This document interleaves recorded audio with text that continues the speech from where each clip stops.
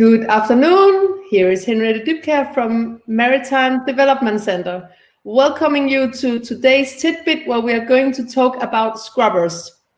The tidbits are taking place every Tuesday, Wednesday and Thursday at 12, ready for enjoying your lunch, or you can also be working while you are watching and listening to these tidbits, because we can't see you. So if you have any questions, just tap them into the chat, or down here you have the ask a question opportunity.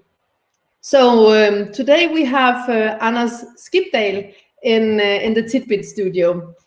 He is the CEO of PureteQ, and he has been one of the co-founders of the company.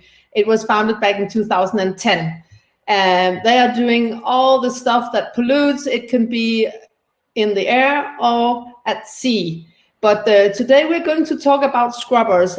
I took up this subject because many people have heard about scrubbers, but what is it? And what is the benefits of installing a scrubber? Is it the pay back the how to pay back the investment time, and what is that? What does that mean in order to the low oil price? That is one of the questions that I look very much forward to hear Anders speaking about today.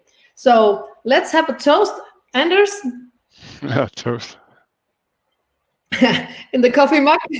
Exactly. Welcome to Tidbits. 15 minutes presentation, 15-20 minutes to presentation. That's the TED Talks concept, and then we'll have 10-15 minutes of Q&A. Perfect. Well, hello from Svendborg. First and foremost, a warm thanks to Maritime Development Center and Henriette for arranging this seminar. Also, of course, thanks to the audience for taking time out of your busy schedule, or even while you're eating. First, I would like to say a few words about PureteQ, but if I could get up the presentation, please.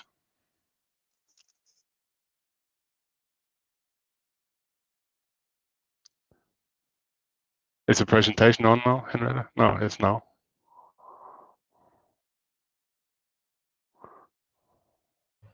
The presentation is on now, Anders. Okay, thanks. Appreciate it. Well, before I begin the presentation, maybe I should set the scene. When heavy fuel oil is combusted in a ship's engine, it results in release of exhaust gas into the atmosphere that contains sulfur and particle matters. That's soot in normal language. This results in thousands of premature deaths due to heart and lung diseases across the globe, as well as a huge amount of acid rain. And this is no longer acceptable. And that's why IMO released back in 2008 a new fuel directive that would regulate the content of sulfur in fuel, with major reduction in SECA area from 2015 and globally from 2020. The fuel directive also allows for, IMO also allows for the use of abatement equipment, such as scrubbers, as long as it proves that it can clean the exhaust to the same level as using compliant fuel. Rest assured that these 3,000 to 4,000 ships that have already invested in scrubbers have not made a mistake. It does make good sense, and you will learn this during the presentation. It does not only reduce pollution, but also is beneficial climate-wise.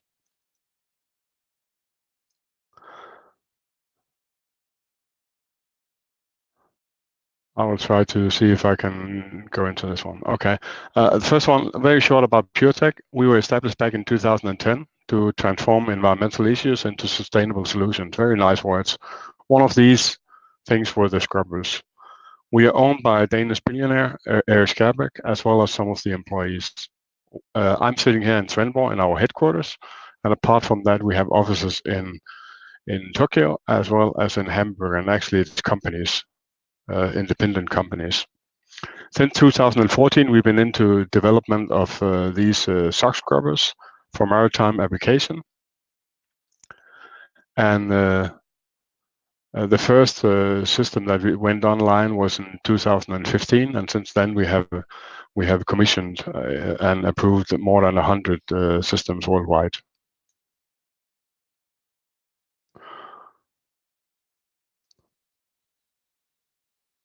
I'm struggling a little bit about changing the picture here, but I'll see if I can do this. Sorry about that. Okay.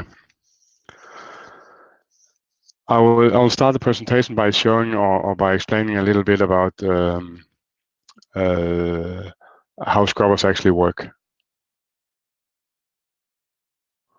But maybe you can assist here, Henriette. I'm having problems with the presentation. I can't change the picture. You can't change it. You don't have it in the full screen? Yes, I do. Send the presentation right away, then I will, you just continue speaking, and then I will share my screen instead. Does this work now?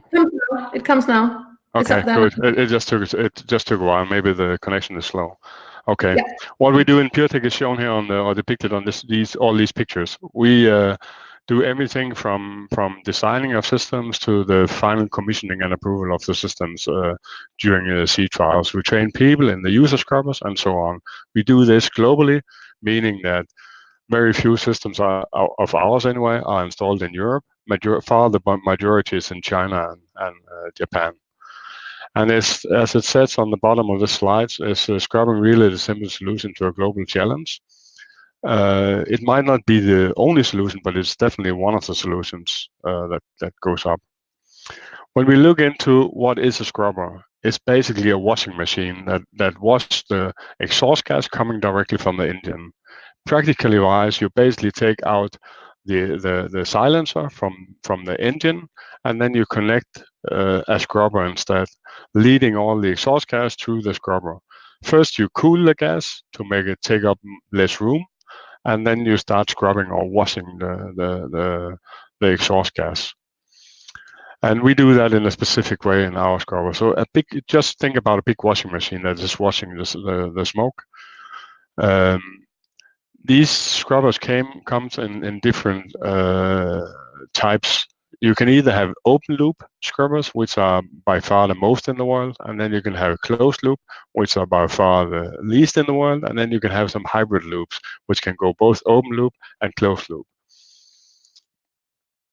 If we look into the open loop scrubbers, what's happening there is you take in seawater, and then you pump it into the scrubber, using it for cleaning the gas, and then it's being released through drains in the scrubber and directly into the ocean. You measure the exhaust gas on the top of the scrubber to make sure that the exhaust gas is in compliance with legislation, and you also measure PAH, turbidity, and pH value of the water before being released back into the sea. And there are some limitations as to what you can release. It's very simple. The seawater simply reacts with the sulfur in the exhaust gas, thus pulling it out, forming salts.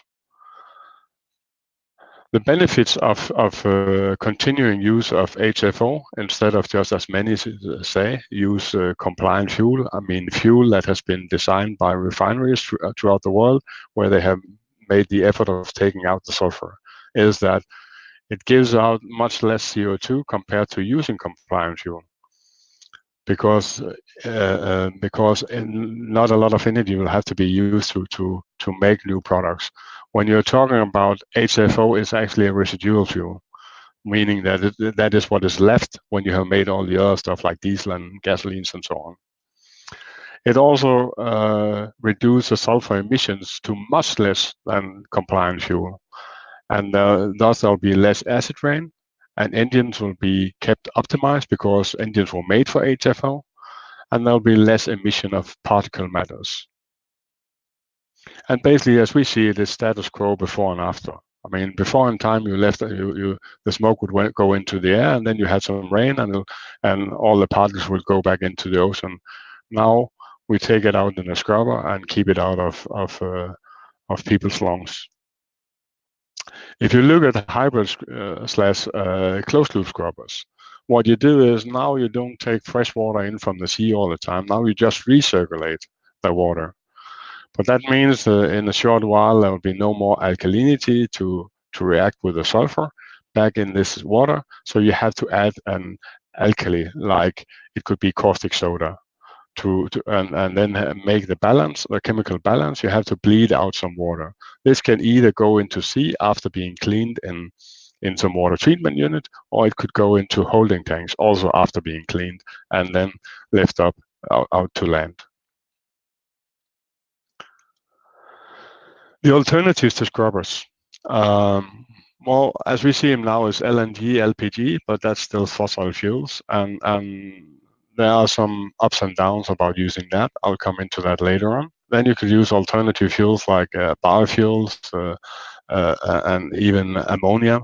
Ammonia is one of the fuels that are talked about a lot these days. And of course you can use the ultra low or ultra low fuel oil, either as a straight one or blended. And then of course there are abatement technologies like scrubber. There's hydrogen. You read in the newspaper recently that a big hydrogen factory is going to be manufactured in Copenhagen. And then of course we see there's also nuclear, which we see as engineers as the best solution, as it's the cleanest solution that there is. So I think when you look at it, there is no magic bullet, and it's hard to imagine what kind of technology will bring us in line with the 2050 targets. Most likely it's not limited to one technology. We don't see scrubbers on something, we see it as intermediate, but it's going to be here for a long time. And at present, scrubbers are the most feasible solution pollution-wise as well as climate-wise. If you look at the Sintef study, which was made by, it's a Norwegian research company that makes this. If you look at this graph here, I'll not go a lot into it other than just claim that the HFO and scrubbers are the lowest environmental impact in regards to release of CO2. What is a little bit better is if you have high pressure LNG engines, but not many of those in the world. These are studies made from tank to wake. If we look at a business case that's already out there, who's running out there, is DFDS was one of the pioneers that started installing scrubbers back in, well, many years ago, I think already back in 2008. And now one of the ships has been operating for more than 10 years. And it's been doing these 56,000 hours of ME, main engine running. And in the meantime, it's consumed 150,000 tons of fuel. And if it was just to run on compliant fuel, it would by now have released 1,721 tons of sulfur. Whereas with the scrubbers, it's actually measured all the time. There's continuous measurement. They have only released 29 tons of sulfur. So it's actually quite beneficial for the environment. And apart from that, they have saved a lot of money from having to buy more expensive fuel. The benefits of the 2020 compliance and the reason for the IMO to take this into consideration are, of course, the health part of it. It means it's pollution. So if you use compliant fuel, you have reduced emission of sulfur into the atmosphere, and thus you'll have less contribution to lung and heart diseases. But if you use gas cleaning systems, you clean out even more sulfur. And that means, and another benefit is that you reduce the soot, I mean the carbon black, into the atmosphere. So, and another thing is that you have to measure continuously on the exhaust so that you are sure that you are in compliance with legislation, which made it very hard for ship owners to not comply.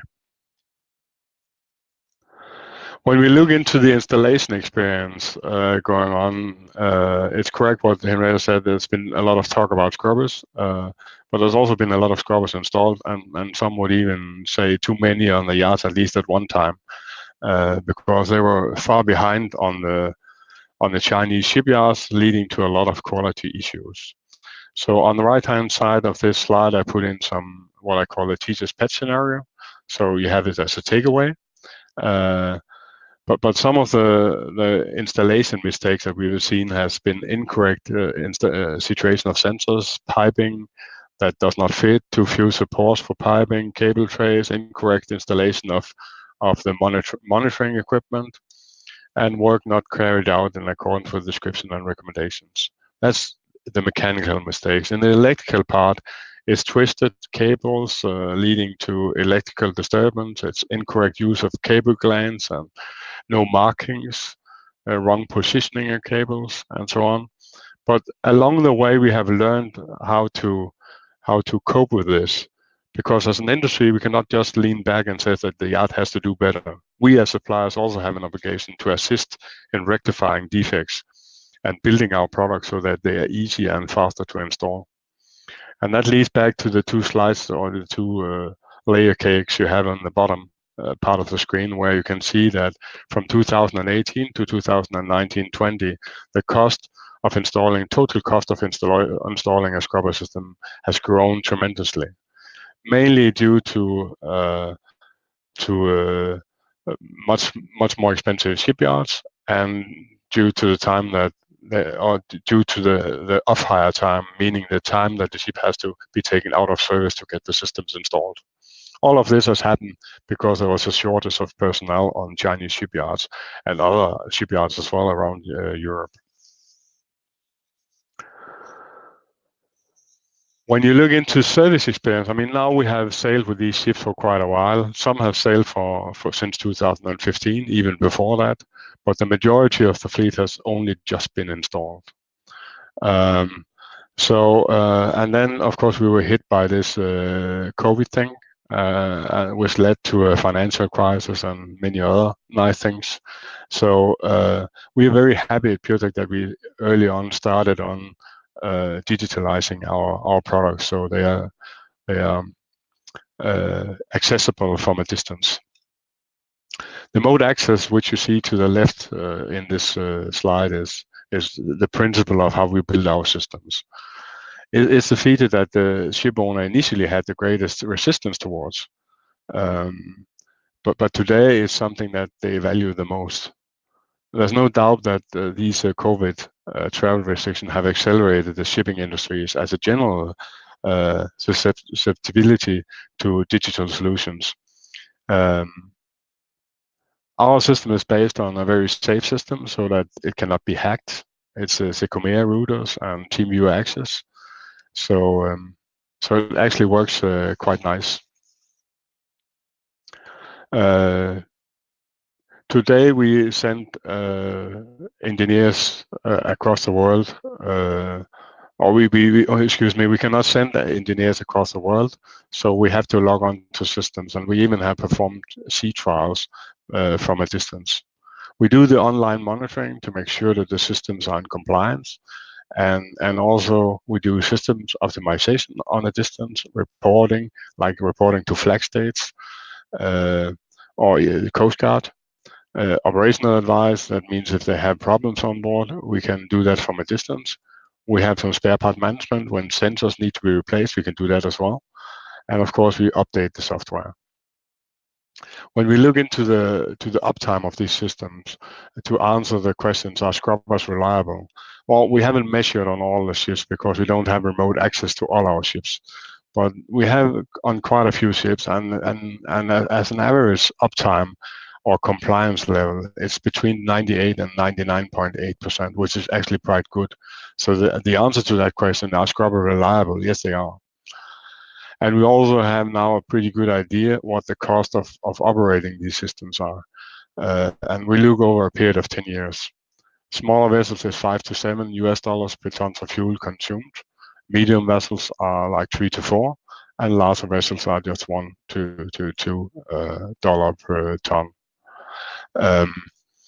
So the question from Henrietta was that what about the payback times when you see low oil prices as you do at the moment? Well, the answer to that is, if you look at it very short term, then economically wise, scrubbers are not feasible at the moment. But if you look at it environmental wise, scrubbers are absolutely feasible. And I think that everybody in the business, including the oil companies, now realize that things have to go back to normal. I mean, there will be a spread because it's more expensive to produce distillate fuels than it is to produce a byproduct. So we will see an increased span, and thus for the guys that have installed scrubbers, they will earn good money by installing these scrubbers. I think that's all I had to say for now. Back to you, Henriette.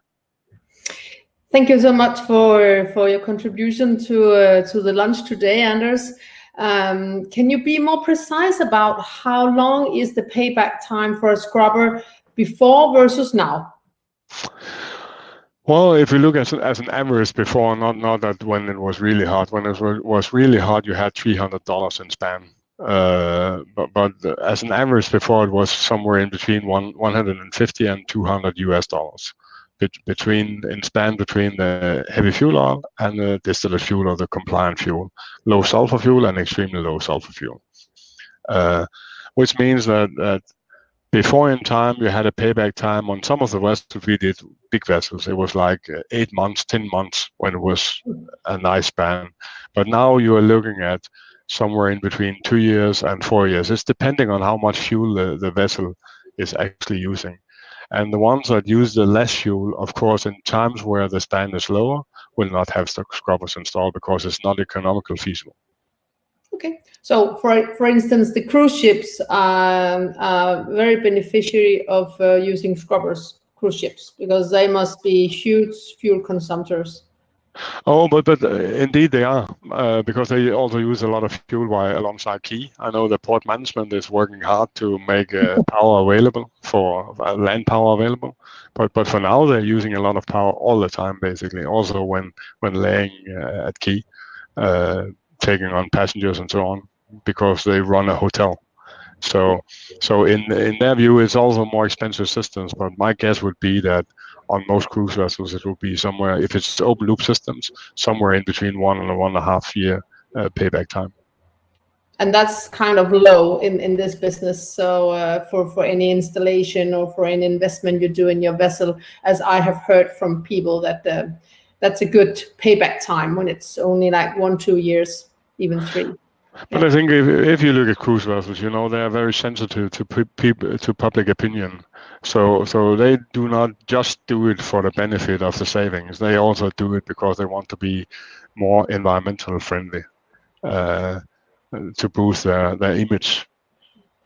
I have a few questions from our audience, so I will start reading the first question, which is from Sonia Endres, and she's asking in the chat, aren't open loop scrubbers just converting a pollution from air to the ocean?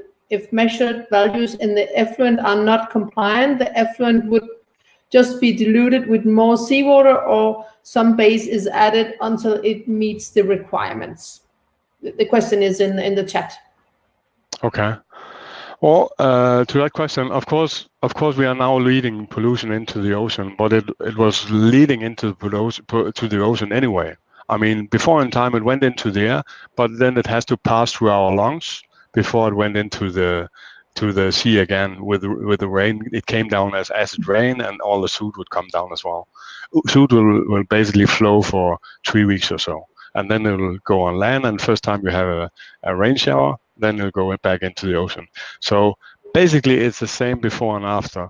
But the main reason for IMO to implement this legislation are human health and of course to protect the environment.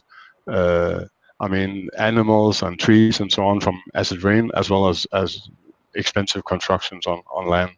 Another thing is protecting the ocean. The ocean has a huge buffering capacity, and they have put in a legislation that says that how much the PAH level must be before it can be let into the sea, and that is taking all this into account.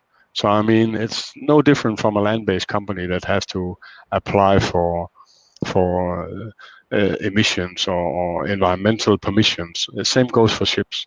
And if it does not fulfill legislation, which is measured all the time continuously, then they are not allowed to use the system. Then they are to switch to compliant fuel.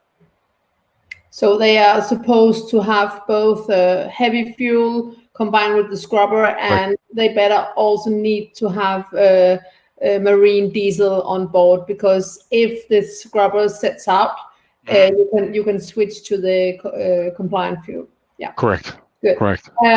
Peter Huggett. Also, there's quite a lot of harbors that prohibits the use of scrubbers, so they use compliant fuel anyhow. So they need to have different tanks in the ships with different fuels. Okay, I got it. Peter Huggett, he's following up on Sonia's question, and he asks in the question, there is still a small pollution of the cooling water that is returned to the ocean or via holding tanks to be dealt with on land, but the pollution is reduced from the level that would otherwise be experienced. Can you answer that question? Well, I think actually it's an answer to a lady's question, because what he's saying is, if it's a closed loop system, they run it in closed loop. There are many closed loop systems on boards these cruise vessels. Then basically they clean the water, and it's only a very small amount that is let back into the sea, because you have a huge cleaning plant on board. Then the residual that you get out of cleaning the water, I mean that's basically an oily type of sludge, is disposed and taken care of on land, and that most ports take this and they make sure that it gets treated as it's supposed to be. So how many scrubbers are installed worldwide, and how many open loop versus closed loop scrubbers do we see in the portfolio? There's not an exact picture of it, but there are some pretty good guesstimates. I mean, if you look at what's on order and what has been installed, it's about 4,000 scrubbers, a little over 4,000 scrubbers. Installed now, I would say it would be somewhere in between 3,200 and 3,800 scrubbers on board the ships active. And I would say that less than 10% are closed loop scrubbers. Wow. So but I mean, in our company, all our scrubbers are hybrid ready, meaning that they already have the features. So when legislation is there, and it will come sooner or later, for cleaning the water, I mean, we sell scrubbers for universities, like Flensburg University, and they are testing together with companies different type of water treatment solutions. When they come and they become more cheap and more feasible and more robust, of course, these systems are already ready for it. So you just have to add the water treatment plant, and then you're good to go. Okay. So it's not that I'm in disagreement with the lady answering your question. I'm just saying how it is right now.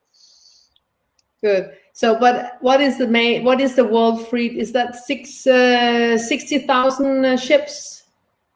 Something like that, yes. Yeah. So it's still like a very, very small percentage of the world fleet which has scrubbers, actually. Yeah, but you have to. It would be wrong to view it from that point, because it's actually the ships that consume the most fuel that had a scrubber. So if you look at the total fuel consumption in shipping, which is 320 million tons per year, then it's quite a nice portion that is now covered by scrubbers. I would say 15 to 20% or something like that. I know we have a couple of cruise listeners along with us today, yes. So they are also listening attentively to your presentation. So Peter Huggett, he's continuing with another question to you. Yes. Also, is there a physical material inside the scrubber that must eventually be disposed of, or is it simply an empty cooling chamber? Very technical question. And a very nice answer. A very nice question, in my view. Anyway, if you look at a PureteQ scrubber, there's absolutely nothing inside. If you look at most scrubbers out there, there is a packaging layer. And this packaging layer, which is basically kind of like a distribution layer inside to distribute the gas and to make sure that the water cleans it well. It has to be replaced ever so often, maybe every 2 years, maybe every 3 years. But in a PureteQ scrubber, there's nothing inside, so nothing had to be replaced inside. It's just a hollow pipe. What we do with water, and that is what we have patented. Okay, cool. We also see that Jesper has asked a question about replacing silencers. Yeah, you're welcome to read up the question and answer it. Okay, if replacing silencers with scrubbers on cruise ships, what is the dampering effect compared to the actual silencers? Could it be even better than original? Benefit for cruise ships, which have a problem with both emissions and sound pollution in port. That's quite an easy answer to that, because using scrubbers, when they are run without water, meaning in dry running using compliant fuel, they basically damper the noise the same way as a silencer. But if you add water, meaning run them as a scrubber, they have a much greater dampering effect on the low frequency noise, meaning the irritating noise that they hear in harbor, what cruise ships are famous for. That will certainly be much improved.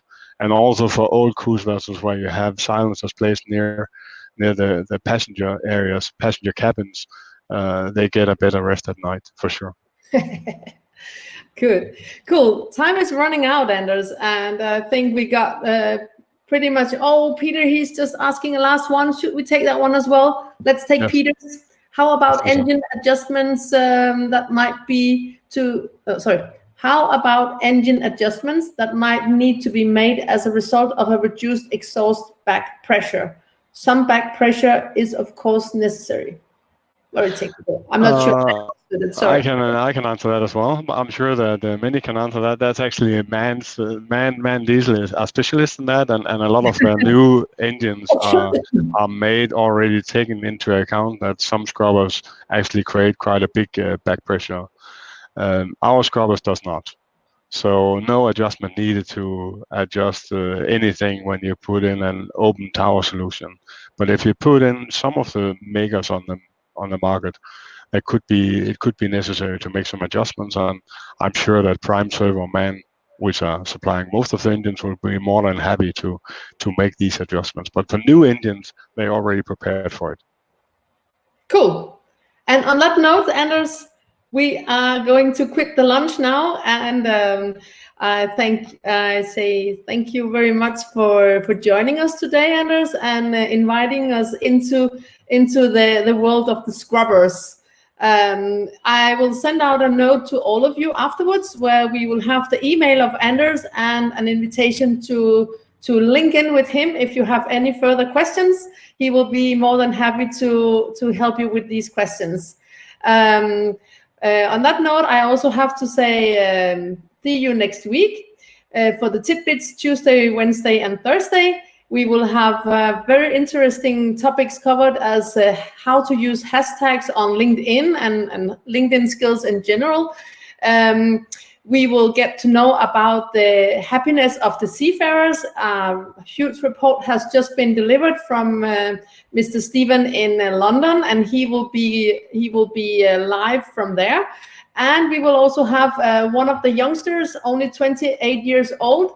Johan, he is the owner of Individuals, and he will be sharing how to attract and also how to engage your millennials in your companies. I think that's also going to be a very, very interesting topics that we, at least at my age, would like to know a little bit more about. Might also be useful for our teenagers to understand them a little better. So on that note, I'm going to ring off here, because later today at 4 o'clock, I'm going off for a physical event. We are having our summer business networking, where we are having exactly 50 people attending at the rooftop terrace at Weather News in Tuborg Havn. So thank you for joining us today at this tidbit, and see some of you perhaps for the event later on. Thank you for joining, and hope to see you again. Bye bye. Cheers. Cheers.